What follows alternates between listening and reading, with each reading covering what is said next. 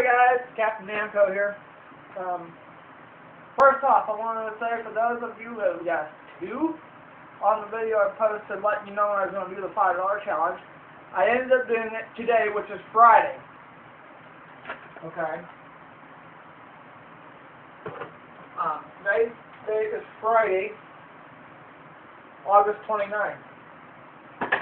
Okay. So I will get the video uploaded as soon as I can.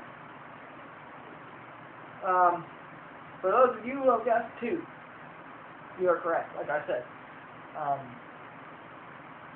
When I get the chance to look at the video that I posted letting you know when I was going to do the $5 challenge. I originally thought I was going to be able to do it Thursday, but things come up, and it happened, so I did it today. So, let's take a look at my prizes for the day.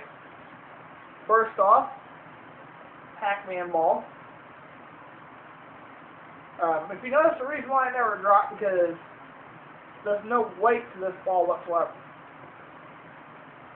I know those of you who see a claw relax to the grip, some of you may think it's going to drop, but that's not always necessarily the case.